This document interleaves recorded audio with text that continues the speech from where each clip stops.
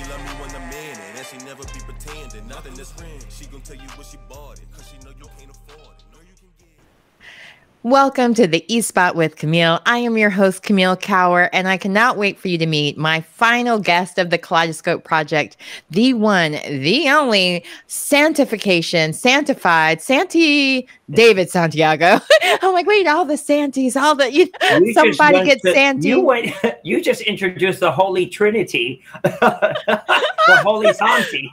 Oh, wait, I feel like I should do the, have you seen the Gucci commercial with, or the Gucci movie commercial with Lady Gaga, where she's like, father, son, house of Gucci. Yes. So when you said that, that's what I visualized really quickly. I love it. So thank you so much for being my guest. But we have to rewind before we start talking about the Kaleidoscope Project. I have to hear, how did you get your start in the world of interior design? Because just looking at your own interior, because I'm just like mesmerized by your place. So tell me, how did all of this bundle of energy and beauty come out in interior design? I think it happened serendipitously. The short story is I was working one summer with a friend of mine who was a general contractor, handyman, doing home improvement.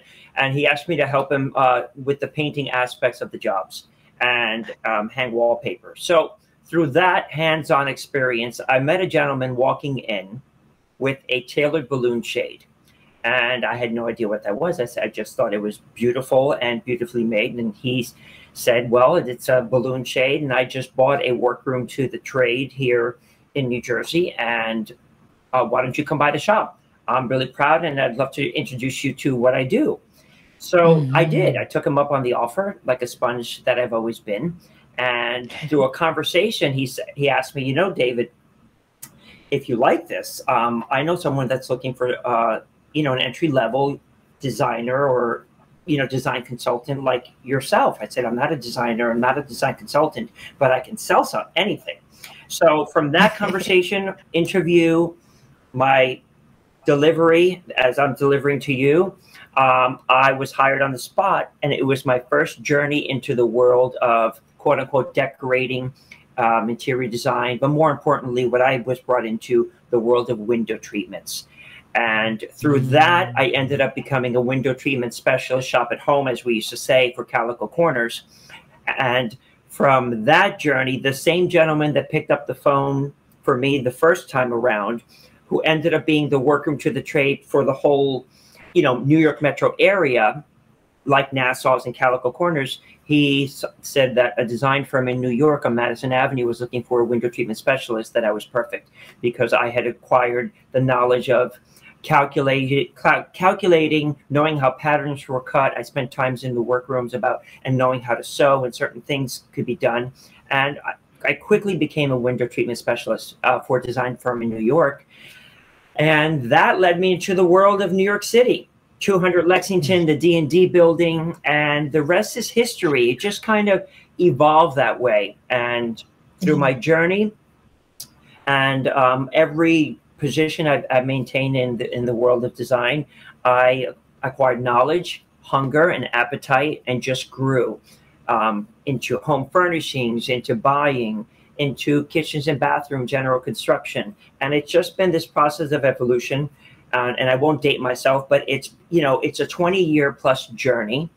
And in 2011, I started my own business, Casa Santi, and I never looked back. My last position was a color consultant for Benjamin Moore here in Bergen County at the flagship store. And I just decided it was time to, fly and soar and take everything I've learned and put it into a business.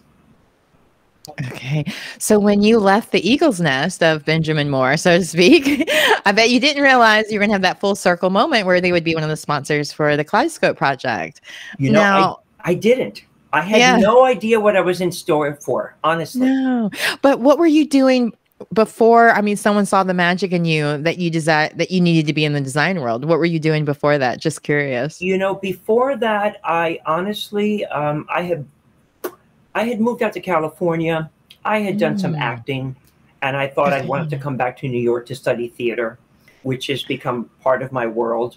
And that passion for acting and being on stage evolved to musical theater. And again, the same thing happened. The director said, you know, you've got something, kid. You've got a voice. You should go study music, be the triple threat.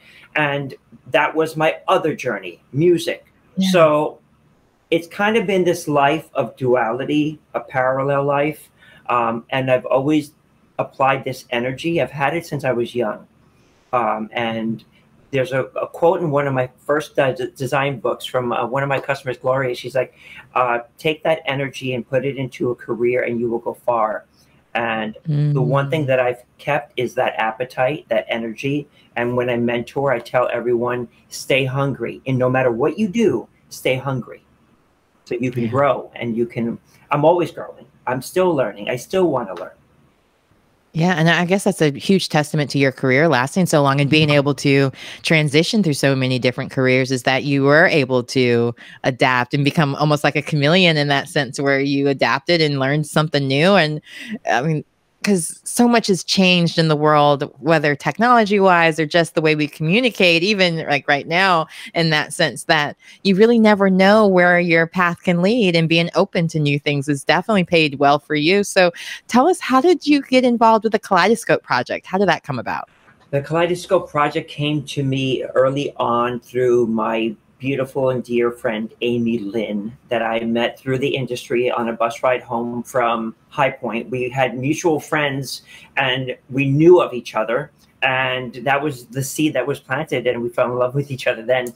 So fast forward to when Amy was thinking about this project and kind of just planting seeds, she reached out to me and said, I'm working on this project. And the essence of it is BIPOC driven, with a mission statement and hopefully a 501c3 and or foundations to provide scholarships.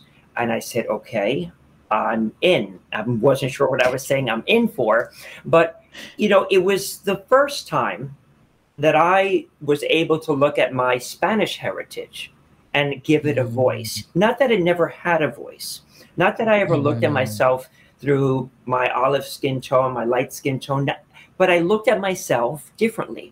And I said, my gosh, if I'm experiencing this for the first time, and maybe that's my own story, I said, this is someone's life from a completely different point of view every single day. And I was just like, I need to be part of this. So as a lover of the industry, as an advocate of the industry, most importantly, multicultural diversity, like where I grew up in Teaneck, New Jersey, I definitely want to be a part of this. So I said yes.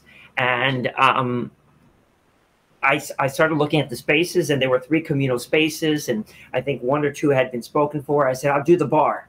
I had no idea what the bar looked like. But when I did it, you're in for it. Yeah. I was in for it. And when I saw the bar, I said, what are we going to do? Yeah.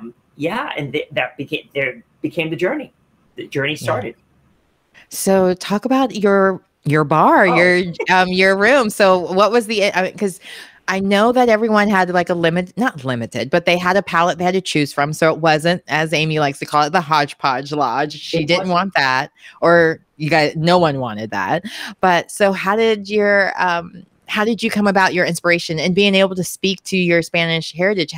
Were you able to how were you able to, I'm getting a little tongue tied here. How were you able to weave that all in as well? Well, you know, through color, you know, we chose the red palette, the warm tones, which is very prominent in our culture, Caribbean culture.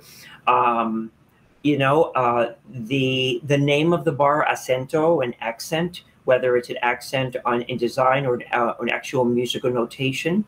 Let me tell you what inspired me. It was the Metropolitan Opera, which was the first time that I was actually able to incorporate both of my worlds with no boundaries, limitless, go big or go home.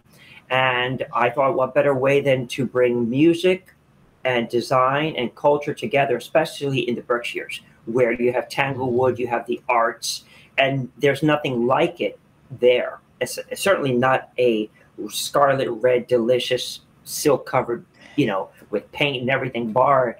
So that's where I went with it. And through Yeah. my love of music, my love of the Metropolitan Opera, I quickly, one of the things I did for this particular project is I utilize all of the sponsors and beyond. First and foremost, they're there for a reason. They want their products exposed, utilized, spoken about. That's why they sponsor.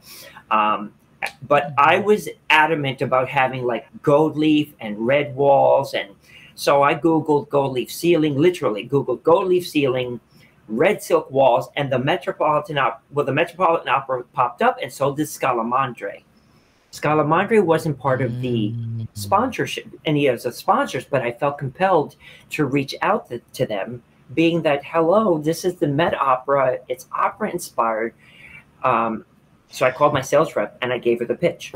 Like I'm talking to you, I said A, B, C, and it was very sincere and organic, and she fell in love with the story. She was part of the Bolshoi Theater through the ballet department, and when she was a child, we were having an opera fest moment. And then she told me, which for some reason I feel like I never knew this, the Metropolitan Opera provided the fabric. I'm sorry, Scalamandre provided the fabric for the Metropolitan Opera.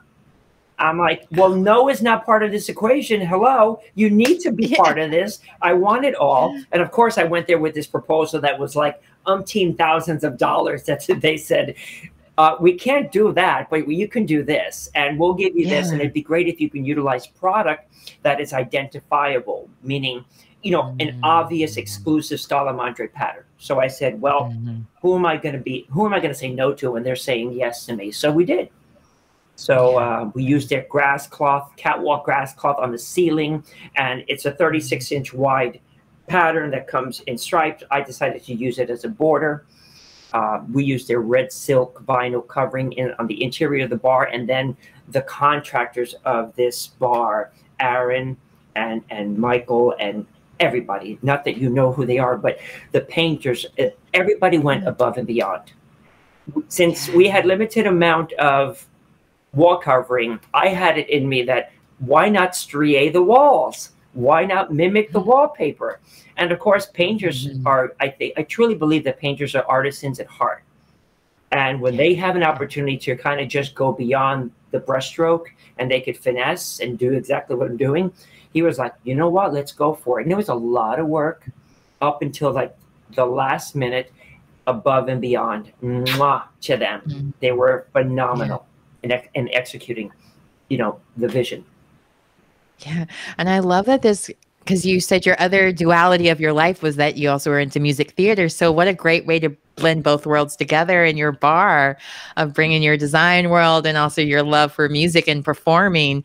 So was there any music you were listening to while you were coming up with your visions, or did you have, obviously opera, I guess, was your main focus as far as what kind of music people would enjoy in your bar as well? So that's a really great question, because you would think I would be blasting opera. And opera is a wonderful thing to listen to, but not during conversation and when you're talking about A or B or you're at a party. But one of the ways we got to celebrate, again, the opera element of it was through my art director and my partner and his artwork and collection. He has a series called Wallpaper, which are inspired by the opera heroines of, you know, some of the popular operas like La Bohème, De Fledermaus, The Mikado, Manon. And I told him, we need to have your artwork as a mural. We need to have it as your art. So we have Maria Callas there. We have Mimi from La Bohème in the powder room. And as far as the entertainment is concerned, the music, I'm a big jazz lover. So I would go in there and I would play a little bit of Johnny Hartman and John Coltrane. It's really smooth and easy to talk to, you know, over.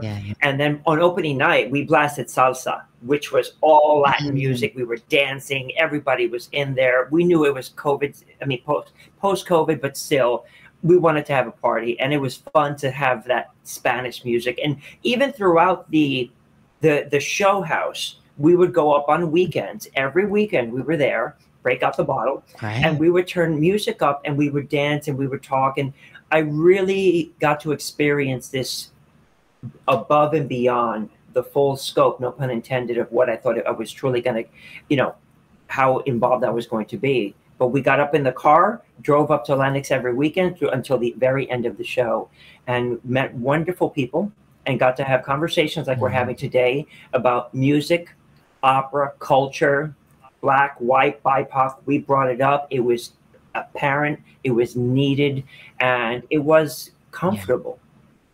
Because often it could be uncomfortable to talk about the reality of what's going on. Yeah, no, and you guys had a lot of support too, which is amazing.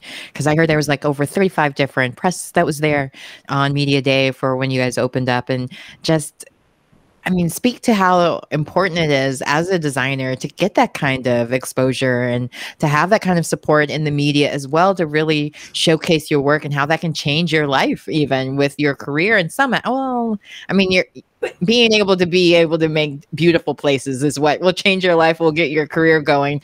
But at the same time, to get that exposure for what you're doing really can make a big difference, especially with it being that so frequently it's been an overlooked group, and now that you guys are kind of getting the spotlight, well deserved, what is it like? It's huge. There's so many elements to what you're talking about that speak volume. First, the opportunity for the designers across the country to come together. Second was the financial investment aspect of what this project entailed and what normally entails when you do this kind of project. And a lot of young designers or designers don't have that financial capacity to say yes. So they're not able. The opportunity was golden. What Amy and Patty and Liz set out to do, and it truly, Amy's vision on this was little investment or no investment for the designers. And then to add all of that publicity and PR on top of that, I have yet to see any project like this exist in the industry. Value right there, ka-ching, ka-ching, ka-ching, ka-ching, ka-ching. And then add the element of marketing for yourself, branding, and having opportunities to talk about design, collaboration, again, the BIPOC issue, all of that. It didn't stop there, and it's not going to stop there. And that's the beauty of this project. Again, it was this wonderful seed that's been planted, and it's just blooming like a garden. And I think it's going to grow and develop in different directions and give every designer their due diligence and their opportunity, and how they choose to take this opportunity and amplify it and turn the page. I think, again, it's your destiny. Go with it. And I certainly am, because it's not the David show. It's the Kaleidoscope show. It's a Kaleidoscope project. I'm meeting you because of this project. I knew of you, but look what brought us together. Now you and I, we're two peas in a pod. You're stuck with me. I'm going to know you. And that's what this project did. Yeah. It's huge. Yeah. No, I mean, because like previous seasons of my show, I was working mainly with entertainment, and just, it's like, they had the Oscars so white and this different things, and where things are starting to change, but it's very slow. And one thing I would say, like, there's still a lot to be done, because their idea of inclusion would just be like, oh, we're just going to throw more BIPOC people in front of the camera, but they're not still the main storyline. So with the Kaleidoscope project, when I started hearing about this, I'm like, oh yeah, I'm changing my show direction, because this is really doing something, and it's really making a point of putting the focus on the designers. Because even when I was interviewing different people or putting together the list, Amy, Patty, Michael were all like, make sure the designers are first. The whole thing is about the designers. The house is great, but we want to make sure it was still, the focus was to bring attention to the designers. They're the focus, what they can bring to the table, to make sure that they're getting the recognition they deserve for their work, their talent.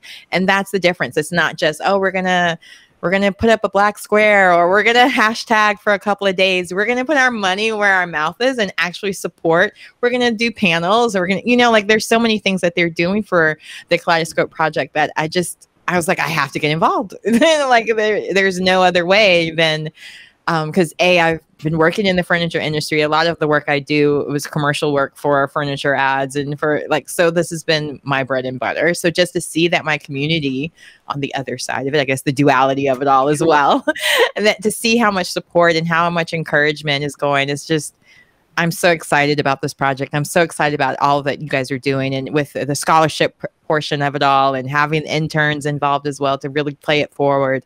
Just a great opportunity. So, you have done so much even before the Kaleidoscope project. So I would be dumb not to bring up some of those other things you've done, because you've gotten a little bit more exposure from other things as well. So Sure. share a little bit of how those opportunities came about as well for those designers who are eager to get their chance in front of the camera. I always say, walk the talk, be hungry, but don't be starving and apparent. Don't be thirsty, thirst traps. Yeah, don't be so thirsty. Don't come like this. Just back it up. Just digest it. Plant your seeds. I've never had the agenda. I'll clear. I'm not gonna. Not that I need to clear the air, but I've never had this agenda that I'm going to be, let's say, on television. Or I'm going to do this. I'm going to do this. All I know is I love what I do, which is design. Design has opened up opportunities, as well as being part of organizations, be it the Interior Design Society, which I was the past president of. I'm involved at the national level as well, and also part of their diversity committee as well. IFDA, I'm the president of the IFDA New York chapter, accessory resource team with it, NEWH, and I can go on. I'm hungry. So get involved in your community. Yeah. The International Society of Furniture Design. Those are 5 organizations I'm a member of. And then I'm on boards through the philanthropy side as well. Bailey House Auction Gala, which we got introduced through the design industry, giving back and providing housing for AIDS, HIV, cancer. The Hope Lodge, providing housing for cancer patients.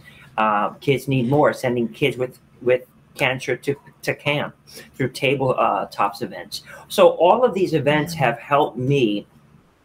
All of these organizations and events have helped me kind of just cross over a bridge, open doors, conversations like this. They've led me also to television, George to the Rescue on NBC, giving back. It was, again, through a trade affiliate that recommended me to the producers. They were looking for some new young talent. And through just attending trade events at showrooms and making connections, connections, I was recommended. And from that, a wonderful relationship was acquired. I ended up on my first national television show and giving back. And now I'm doing another episode coming up this September that we're going to start filming. So giving back to me has been instrumental in giving me exposure through, let's call it, the television media.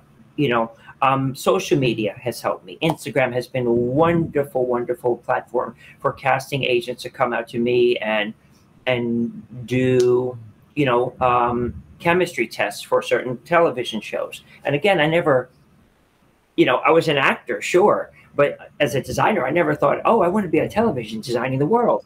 I want to do this. That wasn't my agenda, but it's come my way. So I welcome it, because it's another hat, no pun intended, that I'll just wear in what I do. So with my journey, it's been that. It's been always the core of what I do was interior design, but always saying yes to this and saying yes to this, never overextending myself and depleting the natural essence of who I am and what I do. Don't get me wrong. I disconnect and I rest because I need it in order to give. Yeah, self-care is important. So important, and more now than ever. Having a singing career and design and navigating that, and that's how I'm able to do that, because I work for myself. Again, going back to television, I was asked to do some set design consulting, and through my love of what I was doing and energy, I ended up becoming a design and lifestyle correspondent for Donna Drake here at CBS New York, which streams nationally as well. And that's been still on my resume, and it's still the 3rd year going strong. So television is on the horizon. How that develops, I don't know. But, knowing when to say no is just as important as saying yes, because you can't say yes to it all. And that's been a lesson also. I'm 99% yes, sir, because I feel like I can do it all. But there are parts of me that, you know, especially now with so much that I'm involved in, I want to be able to give it more than 80%, you know? I don't want to say I'll do it and be there, you know, twice a year to have my name on something. That's not who I am. I'm 80% or more, but really 95. Anyone that knows me, I'm a shipping for sale. Probably 110. Yeah. I'm glad you spoke about that balance too. No, you did, but it also it was great for you to mention the balance, because so many people working now from home or just are now learning that ability to know when to shut things down, when to self-reflect, and just really be able to give yourself that time to balance everything out. And like you mentioned, that you can't really give your all if you're depleting all your resources. So again, great gems that were given. Yeah, so thank you for all of that. No, one of the things that I've also said, you know, you know, I'm not a rich man, but I have a rich life because of how I walk, how I work, who I work with, who I share my work time with, like yourself. This to me is gold. And, you know, that's rewarding to me. That fills my heart, my soul, my intellect. And I carry that in the work that I do. When I'm working, but this is work too in a whole different way. And it may not be quote unquote, you know, financial equity, but our sweat equity is gold, Camille. And this is precious to you, to myself, not to presume. But yeah, that's how I work. No, this is a great opportunity for me as well, just to be able to help give a platform for all of these great stories and to share where other people also need to share their platforms. Because a lot of times when you do these little news flashes, it's just a minute and a half of a story. You don't really get to hear how they got started and maybe the different challenges they went through with creating these rooms and the different challenges. So it's nice to hear that, because a lot of times with the different shows, you just see the before and afters, not necessarily all that goes on in between. But also get that opportunity to share how you got there, because sometimes people even like myself, where you're like, I can't start over again. I've already been successful in other careers. I can't just keep putting my hat out there. Yes, you can. Yes, you can. You can. And, so you can. And I also have my highs and lows. I have my moments where I'm like, you know, I'm right now at a crossroads in a good way, reflecting on going, how far do I want to go with my design career? Where am I going? And where can I pivot to capitalize on my exposure in the industry, in my work? And, you know, what would I be willing to give up in a positive way and supplement it in a different way? And that's a journey that I'm going on right now. Balance. And it's, again, getting that balance. And I don't mind being 60-40, 70-30, as long as it's not consistent. And through the journey, I'm learning, rediscovering myself as well. And like I said, you know, stay hungry. And that's where that comes from, you know. And also, I'm at a point sometimes where I'm just like, you know, searching for that towel bar or that hardware is driving me nuts. I don't know if I can do this anymore. And I'm constantly saying that a lot lately, even though I've been doing kitchens and bathrooms during COVID and even now, it has sustained me. It's like the surgeons. I'm going, man, how long do I want to do this for? But, you know, I'm doing it. I'm doing it. Yeah. No, I mean, and you just never know what next opportunity will come through, because you've done it all, from wall coverings, for working from Benjamin with paints and everything else in between. And I have. Give you the singing decorator TV show next. You're not the first one to call me that. Everyone's like, well, you're going to sing when you install the drapes? I go, no. That's extra. But it's that journey. I've dabbled in a little bit of everything. I sit down with contractors. I read architectural plans, drafting. Building departments. I've got a good natural sense of evolution and a good foundation. And, you know, I may not be quote unquote, you know, I've got the education of life, the walk. You know, I'm not formally trained with a degree in design, but I've got, you know, the journey. 20 years. Degree. Yeah. Yeah, I would say life experience counts for a lot, especially on the job learning since you've been doing it for so Yeah. long. Now, speaking of all that you have going Yeah. on, I want to make sure everyone knows how they can keep up with you and your rising stars and all the different places they may project to. So, what's the best way to keep up with The best Mr. way are, Santiago? well, I'm on Facebook under David Santiago or Casa Santi, on Instagram, and I love Facebook. I'm a Facebook advocate because I like actually corresponding with people during a messenger and replying to people. I think it's important to acknowledge acknowledgement. Yeah, And social media means social. hello. Yeah. And Strictly Santi on Instagram, and for my singing career, Tenor Santi. I made it very easy. Strictly Santi, Tenor Santi. And my most recent new endeavor would be Hospidential, which started about a year and a half to 2 years ago with the Aspire Design Show House in High Point, where I brought hospitality and merged it into hospitality and residential through my product designs, because I have a lighting collection with American Brass and Crystal and a wall covering collection with Bijou covering, and both are hospitality hybrids. So again, it was just like this rethinking. There's Resimercial, I came up with Hospidential. and we brought that over into the Kaleidoscope project. It was my first quote unquote hospitality project, and for many of us it was. And to realize that and capitalize on that is another opportunity that we have. Anyway, that's where you can find me on Twitter. You can call me, you can email me. My website is casasanti.com. And I'm always accessible.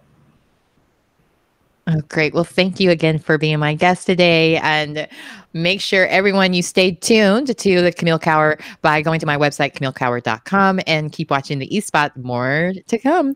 Thanks again for being my guest, David. This was a pleasure. And I just love all of the different stories I've had with the Kaleidoscope Project. So make sure you also check out the Kaleidoscope Project at kaleidoscopeproject.com and find out more about all the different designers that were involved in this beautiful project. So thanks again. And I'll see you at Market. Yes, thank you, Camille. I'll be at Market. I've got a lot going on there. But most importantly, thank you so much for saying yes or inviting us to be part of your story and your journey and getting to know you. And I know this is the beginning of a beautiful business relationship. Mwah. I'm taking it all. Thank you. Thank you. I appreciate it. Likewise.